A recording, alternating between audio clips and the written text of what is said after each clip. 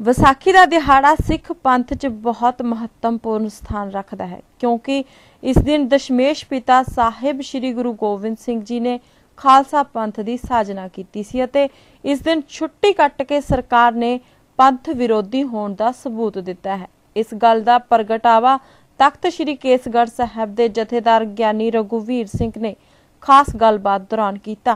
और खालसा पंथ के साजना दिवस की जो छुट्टी कैंसल करके पंजाब गौरमेंट ने एक पंथ विरोधी होने का एक सबूत कह लो दिता है। सरकार नूं ऐसा बिल्कुल नहीं करना चाहिए।